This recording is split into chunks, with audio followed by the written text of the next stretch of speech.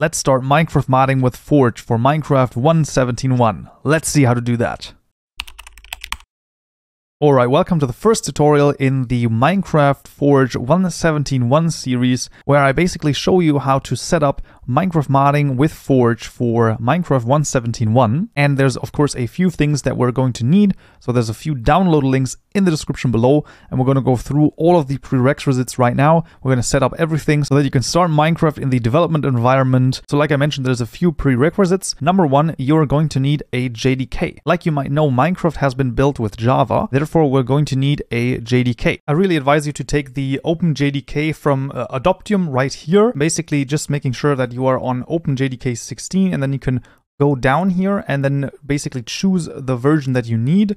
Now, there's some differences here. Of course, there's Linux versions, there's Windows versions, and then there's also a version depending on what your architecture is. So x86 would be for 30-bit version, and then x64 would be for the 64-bit version of the operating system. Now, I have a 64-bit operating system, and the MSI is going to be the easiest. That's basically a file where you can just click and then install. So you just download that and install it like any other program. Once that is installed, you're also going to need an IDE. An IDE, that is an integrated development environment. It is basically a fancy text editor for programming, basically. And we're going to be using IntelliJ IDEA for this tutorial series. And the community version here is completely free and open source. So this is perfect for us. Link is, of course, also in the description below. Make sure to download the community version and install that completely normally like you would install any other program on your PC. Right, there's one more thing that you're going to need, and that is going to be Java knowledge. This is a step that a lot of people will probably be like, I don't need that. Yes, you do. If you've never programmed before, then you will need to start at some point and with something. I can recommend the Java tutorial by Derek Banas. Incredibly good. It's a good thing. I don't have a Java tutorial of my own just yet. I am planning on something, however, it's just not quite ready yet. This one will be totally fine. Otherwise, you can of course take a look at anything else really, but you will need a little bit of Java knowledge. Otherwise, you're going to have a very hard time understanding what is going on. I will still try to explain everything as if you were a beginner. I'm going to try to be beginner friendly as possible. However, do keep in mind that some Java knowledge is very much required and not optional. Right, and then at the end, you will need the Minecraft Forge, of course, for the current version. We're going to be programming for Minecraft 1.17.1. Maybe if at some point 1.17.2 comes out, there might be some differences. I will probably have a pinned comment at that point,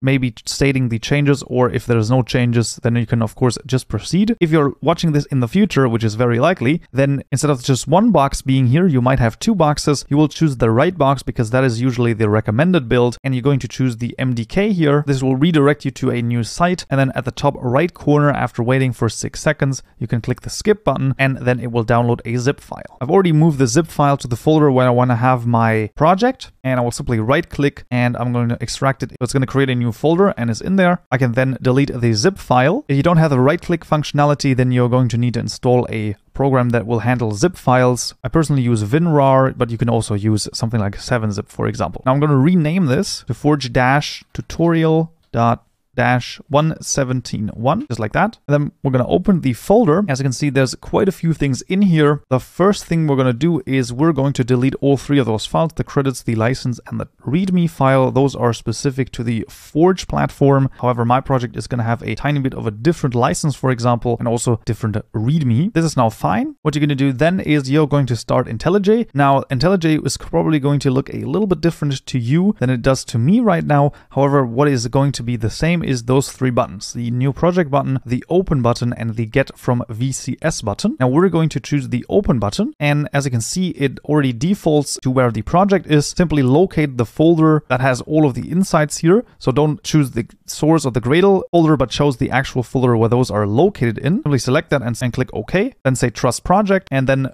IntelliJ will open, and now a few things will happen in the background. So it's going to download a few things. It's going to basically set up a few things. Now this might take, just a couple of seconds, or it might take up to sort of 2 minutes, 3 minutes, depending on how fast your PC is. Just let this run through. Just be patient. And at the end, you will either get a build failed or a build successful. Either of those are fine. We're going to deal with the build failed in just a moment. It only took 20 seconds for me. Now this is because something has already downloaded. So because I've set up this project before, this is why it only took 20 seconds. It might take 2 minutes for you. Be patient and wait for the build successful or the build failed. Build failed we'll deal with in just a moment. Then I want to mention the warning here. So you might get a warning. This project is configured with the official obfuscation mappings provided by Mojang. What does that mean? Mappings in a very broad overview are basically the names of methods, fields, and parameters. So everything has a certain name. Obfuscation basically is a process where those names are sort of scrambled up so that it's not really readable for a human. This is done so that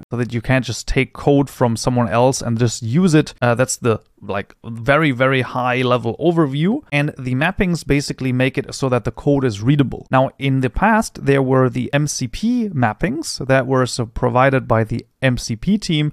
Those are, however, no longer available. For 1.17 and upwards, there will be only the official mappings as well as parchment mappings. Now, parchment is the official mappings, including some parameter names, which are going to be very useful for us. And we're going to use the parchment mappings. However, how to set that up, we're going to see in the next tutorial. In this tutorial, we'll just set everything up so that we could basically play Minecraft in the dev environment. Long story short, this warning can basically be ignored. If you had a build failure or a build failed, then you can do a few things. So you can go to the terminal and you can put in ./gradle w like that, and then gen IntelliJ runs, then hit enter. Now it's going to now download a few things and take a look at a few things. This can also take 10 seconds, or it might take a minute or so. And then we go build successful in 41 seconds. Now, if you have a build failed here as well, press the up arrow and try this again. So run this again. If it still does not work, there's a few things that you can do. Number one, you can delete this .gradle folder here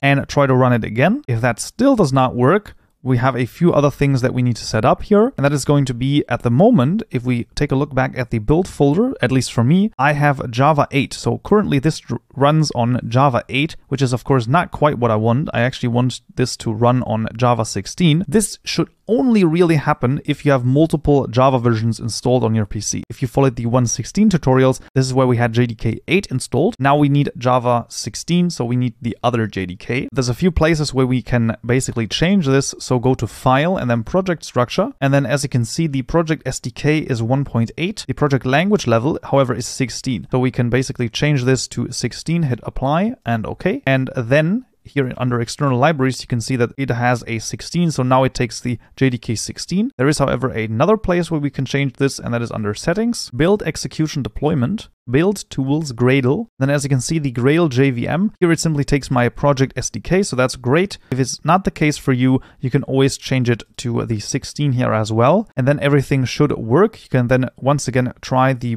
gen IntelliJ runs once more, and if that still does not work, then you will most likely have an error here, and you can then ask a question in the comments. I will try to help you best I can. Right, one last setting that you will need to take if this is your first time. If you actually expand this Java folder here, then you can see the package structure. Now this might look different for you, and the reason might be because you don't have the flattened packages disabled. So as you can see, if I actually enable it like it would be per default, then everything would be in one folder, so to speak. Simply turn off flattened packages as well as compact middle packages, and then everything will look exactly like it does for me. Right, and now we can jump in and start changing some files. The first thing that we want to change is in the build.gradle file. I'll simply double click to open, and then you're greeted with this whole mess. So this is quite a bit. Don't worry about it. We're going to go through the important bits part by part. Right, firstly, I want to draw your attention to these three things here. So the version is the version of your mod. Now this is not really, doesn't follow any standard. However, what is really good is to basically put in the version of Minecraft first,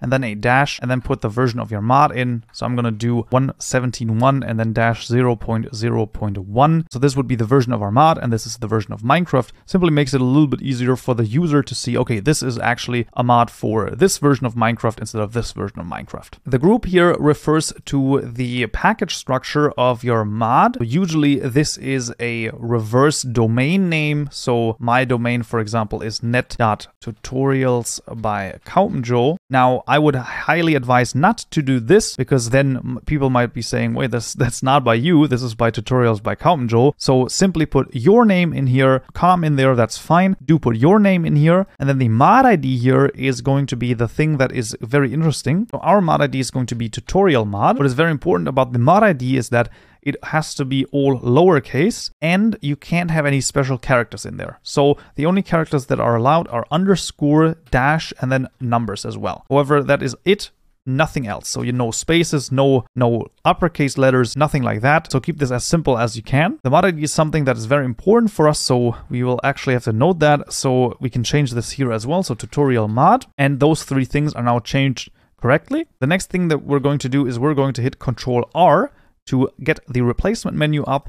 And then the upper box here, we're going to put in ExampleMod. That's basically the mod ID that sort of comes with Forge pre-programmed. And we're going to change that everywhere in this file to, of course, our mod ID, which is tutorial mod. So we're going to hit replace all, and then it has been replaced in all the places where it needs to be replaced. Right now we can go up here to this little elephant that has appeared in the top right corner and simply click it. This is going to basically load all of the changes that we have just done. Basically the, changing the name, changing the group, and the mod ID there. This should only really take a couple of seconds. It shouldn't be too long, especially if you haven't changed anything drastic here. And then the changing of the build.gradle file is actually done. We can now proceed to go into our first class. So we'll open the ExampleMod class by double clicking it, and you can see that we are in here. This is a normal Java class, and there's a few things that we are going to change here as well. So we're going to right click the ExampleMod name, refactor, rename, and we're going to call this the tutorial mod class. So tutorial mod, and then enter. Now it's very important that you right click, refactor, rename, because otherwise the name of the file will not change. So for example, if I just change this here, you can see that a bunch of stuff happens that's not good, and we don't want that. We actually want to right click, refactor, rename. Very important. Next thing we're going to do is we're going to delete a bunch of stuff that's in here. So we're going to basically put our cursor right here. We're going to hold shift and then click here. So everything, including the unqIMC method, is going to be deleted. We'll also just, this is more for me than anything else, I'll format the curly brackets correctly. We're going to get 2 errors here. You can simply delete those, as well as the comment here. And then 2 more things that we're going to do is we're going to basically select everything here, starting with FML all the way up to get mod event bus, right click, refactor,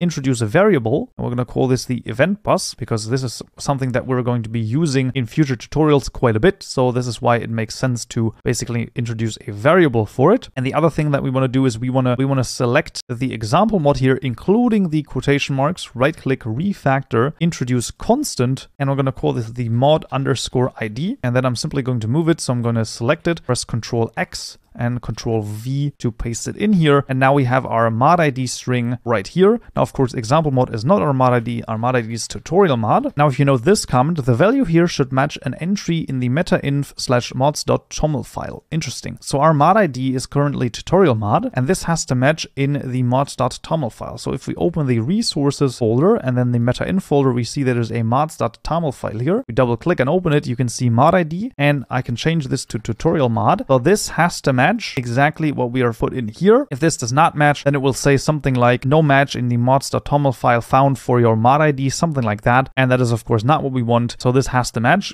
And then the display name, I'm just going to make it tutorial mod. That's going to be fine. So that's also very important. And then last but not least, we're going to change the package up here. So this should be the package that you have put in right here. Select this, copy it with Control C and then Control V to paste it in. And then I can simply say move to package. Okay. And then over here, this will have changed. So now my tutorial mod class is in the package net tutorials by Kaupenjoe tutorial mod. I can then delete the empty packages right here, and everything is now set up. And now we can actually see if Minecraft works. So to start Minecraft, we're going to the top right here to Gradle, and then we will expand tasks, Forge Gradle runs, and then run client.